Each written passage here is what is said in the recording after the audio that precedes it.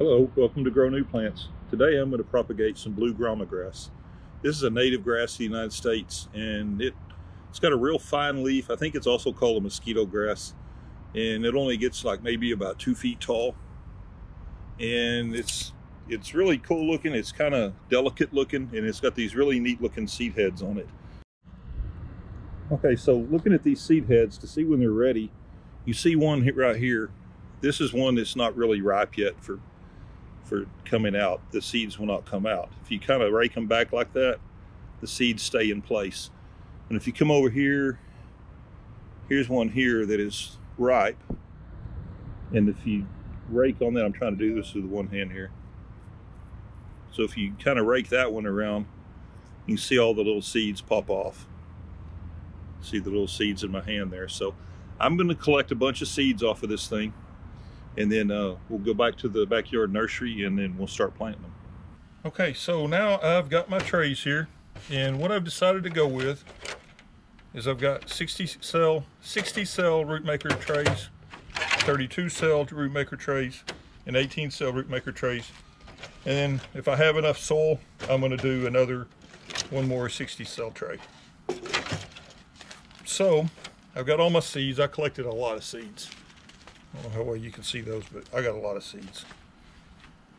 So I've got my soil mix, and I did my normal soil mix, kind of. I did a little more peat moss than what I normally do in my soil mix this time. And that's just because I've never grown grass seed before, so this is kind of new to me. So we're going to see what happens. So I'll fill these things up real quick. I'll fast forward through this. This will take me a minute. I'll go ahead and fill all these cells up.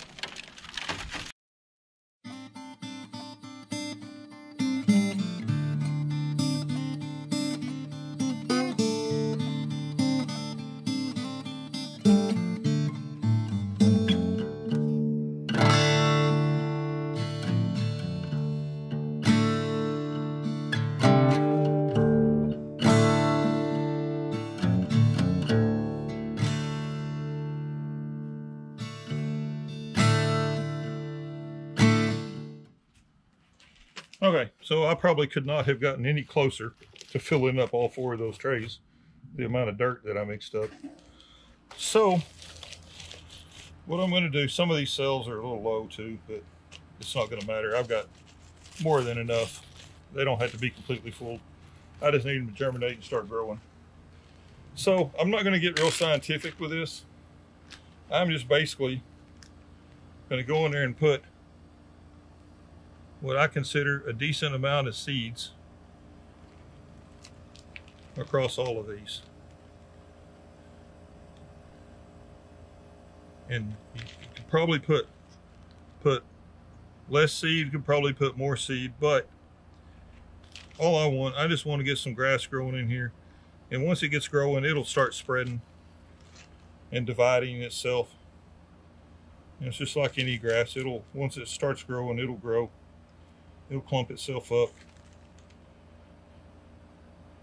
So some of these I got a whole lot more in than others. So I'm gonna go ahead. I'll fast forward through this too. I'm gonna go ahead and do this across all these cells.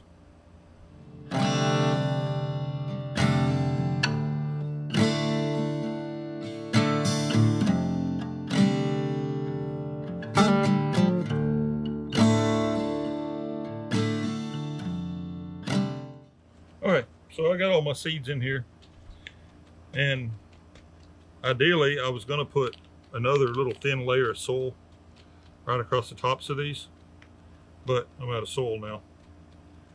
So I'll tell you what I'm going to do. I'm just going to kind of come in here, and I'm just going to kind of gently mash all these down where they're making good seed or good contact with the soil on all of these, and then I'll come in and water them very gently, and then hopefully they'll bury themselves enough to germinate. I don't know that they really need to be covered up even. I mean, you think in most normal grass seeds, you just spread it out on the ground. You don't cover it up. You can. I mean, you can take it, like if you're putting Bermuda seed in your yard, you can go in there and you know, throw it out on the ground and then take a rake and kind of rake it up. And all that's really doing is just help keeping it moist. All these seeds really need is just enough moisture to help them to germinate. And once they germinate and put a little root down the ground, they're good to go. So I'm going to get my water hose, and then I'll try and do a little bit of light water on them. Okay, and I got my little gram water head here. So I'm just going to go really light and just very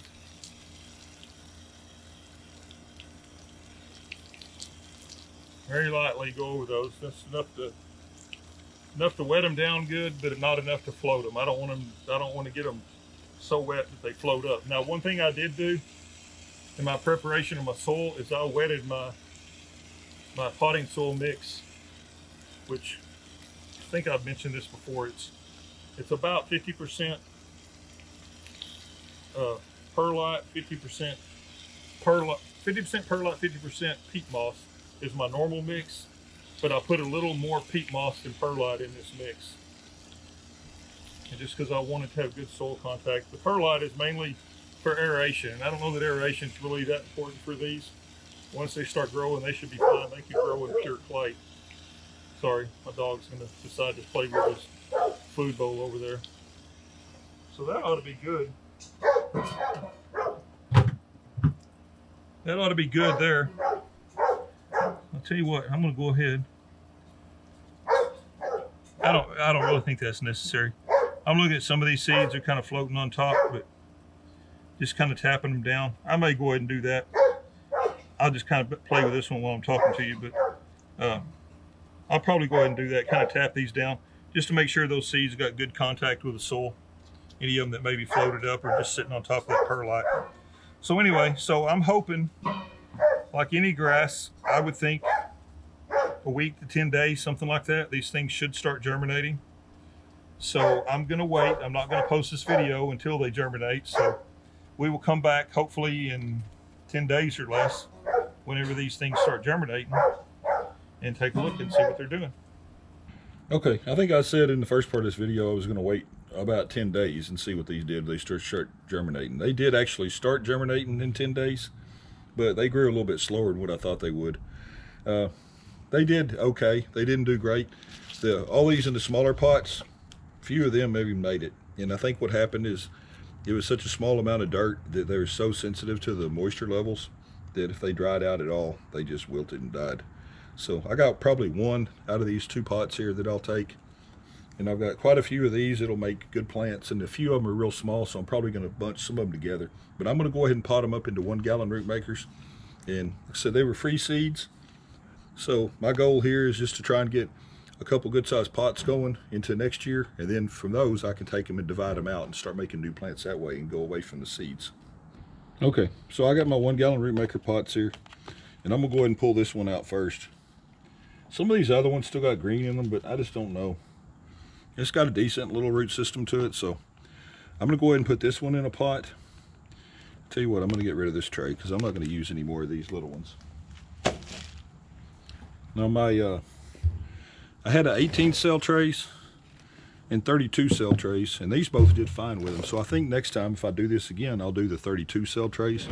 I can get more plants that way, and there's enough dirt in there to help them germinate properly. So what I'm going to do is I'm going to see if I can get several other of these.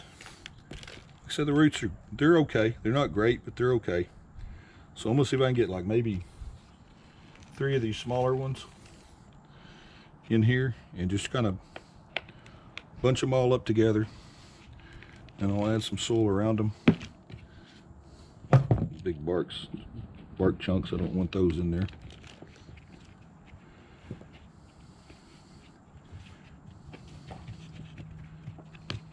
So there's 3 little ones together. Hopefully those will grow up and they'll make a pretty decent sized bunch. Okay, so that's one of them that I just took and made one out of several smaller ones. So let's go ahead and take one of these. This one here did really good. It had 2 good sized bunches that came up. Got a pretty good sized root system, so that should make a really nice plant.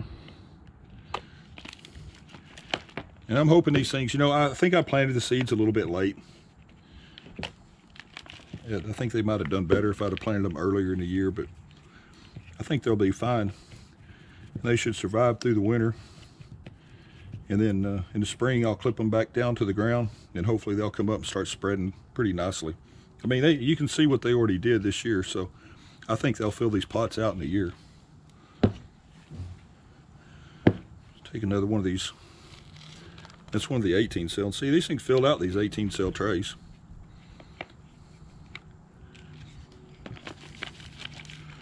So I'll tell you what I'm going to do. I'm just going to keep doing what I'm doing here.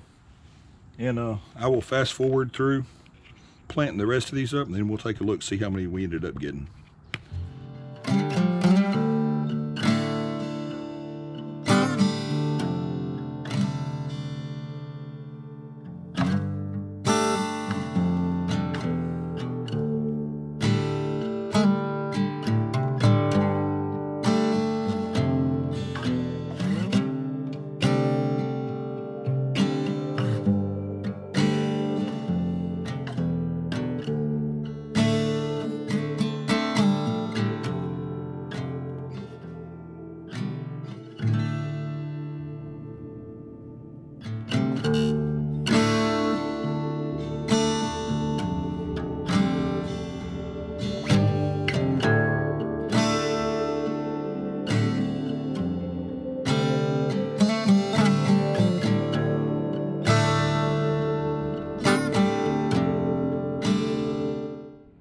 Okay, so I got them all planted up now.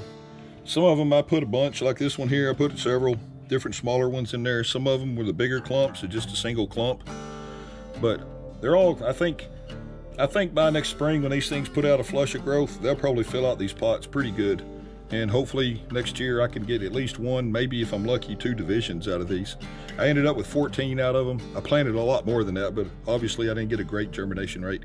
And you know, it's like, I want to, every time I do something like this, I'm hoping I have great success, because then it makes me feel basically guilty that I filmed something like this and I wasn't super successful with it, like I didn't really teach you anything. But you're not always going to be successful with plants. You don't have that much control over it. You can do what you can do, but it's still up to the plants and the weather and all the other factors on whether they're going to do good.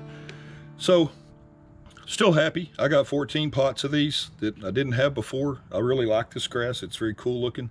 And I feel confident that these will take off, and I'll be able to divide them out next year. So next year I could have many as 50 to 100 of these things just off of these seeds that I planted. So it didn't cost me anything. Well, it cost me some dirt and fertilizer, but other than that, it didn't cost me anything. So anyway, I appreciate you watching. I will do an update on these in the spring after they put out their new flush of growth. And I've got, I think, just one more thing left this fall to plant, or to transplant. I've got a bunch of liripe that are doing great that I need to get potted up into 1-gallon pots. So I'll do that video, and then I got a video coming up with a rose hip, a fertilized rose hip that I'm going to collect for seeds. And then I'm going to do some seed videos, seed collection videos too this fall. And then of course getting the greenhouse finished up. So anyway, I appreciate you watching. Please like, please subscribe, please share my videos. Thank you.